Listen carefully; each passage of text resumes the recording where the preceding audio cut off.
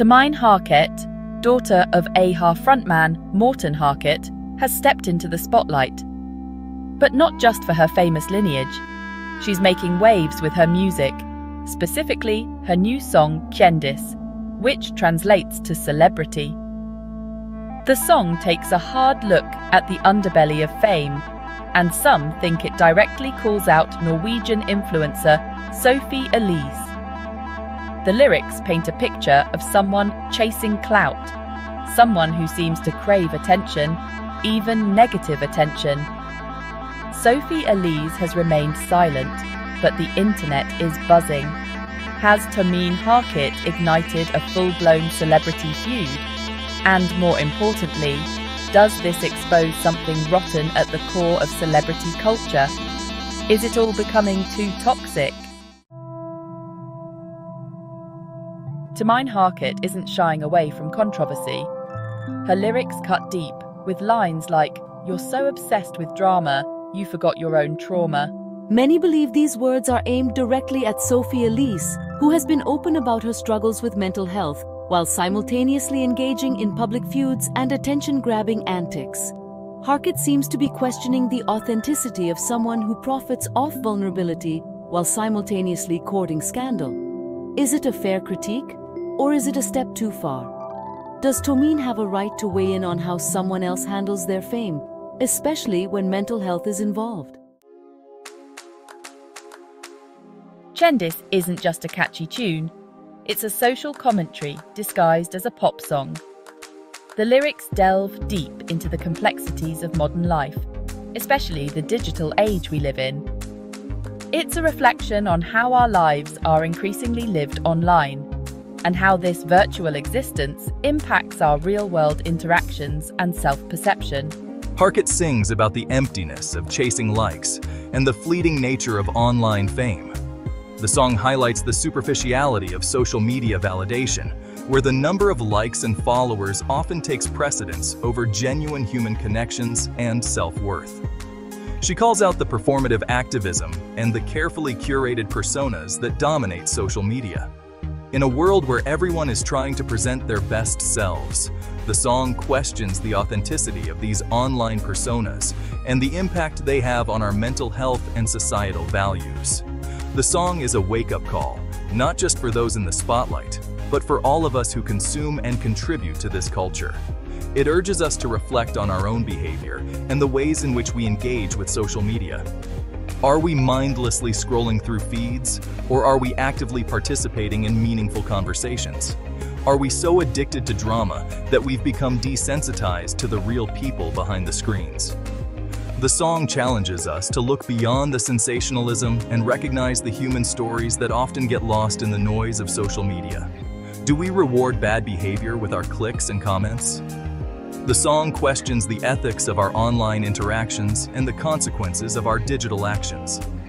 It asks us to consider whether we are contributing to a culture of negativity and outrage, or if we are fostering a more positive and supportive online community. Harket's lyrics force us to ask ourselves some uncomfortable questions about the role we play in perpetuating this cycle. Are we willing to make changes in our online behavior to create a healthier digital environment? The song serves as a powerful reminder that we have the power to shape the culture of social media, and it starts with each one of us taking responsibility for our actions. Section 4.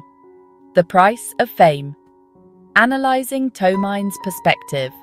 Tomine Harket, growing up with a famous father, has likely witnessed the highs and lows of celebrity firsthand. From an early age, she was exposed to the glittering allure of fame, but also to its darker, more challenging aspects. The constant attention, the lack of privacy, and the relentless pressure to maintain a public image are all part of the package. She's seen the pressure, the scrutiny, and the constant need to please the public. The demands of the spotlight can be overwhelming, leading to stress and anxiety. For someone like Tomine, who has been in the public eye since childhood, these experiences are deeply ingrained. Her song could be interpreted as a cautionary tale, a warning about the dangers of selling your soul for a taste of fame. The lyrics suggest a deep understanding of the sacrifices that come with celebrity status. It's a poignant reminder that the pursuit of fame can sometimes lead to losing oneself. Perhaps she's also calling out the hypocrisy of an industry that claims to value authenticity, while simultaneously rewarding the most outrageous and attention-seeking behavior.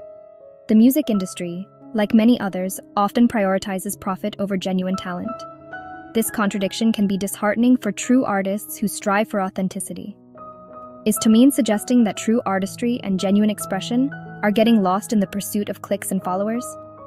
In today's digital age, the pressure to go viral can overshadow the importance of creating meaningful art.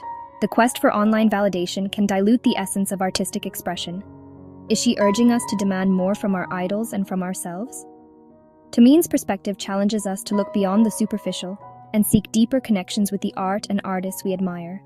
It's a call to value substance over spectacle, to appreciate the true essence of creativity and expression. In a world obsessed with fame and instant gratification, Tomine's message is a breath of fresh air. It encourages introspection and a reevaluation of our values. By understanding the price of fame, we can better appreciate the genuine efforts of artists who remain true to themselves.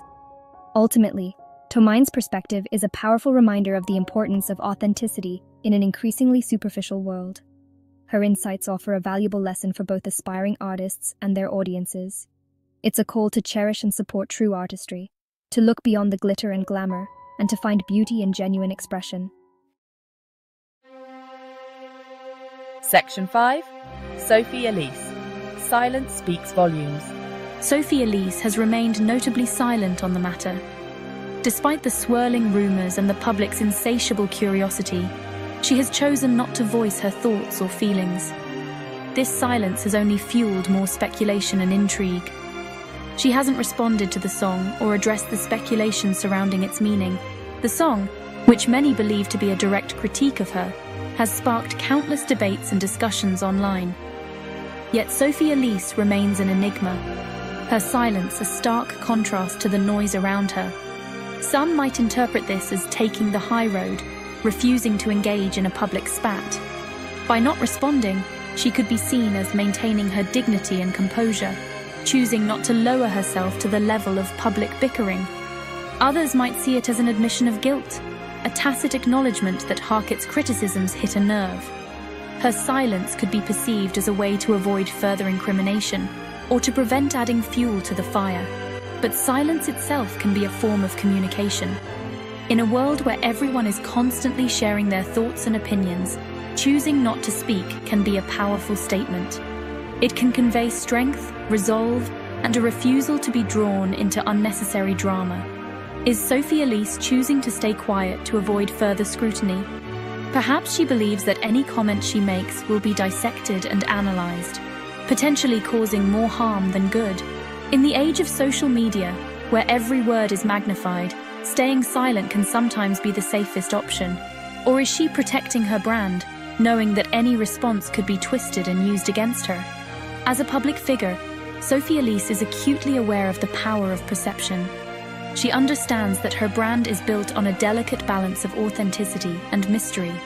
By not responding, she maintains control over her narrative.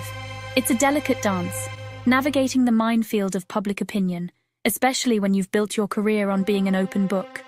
Sophie Elise's silence might be her way of preserving her integrity and protecting her mental health.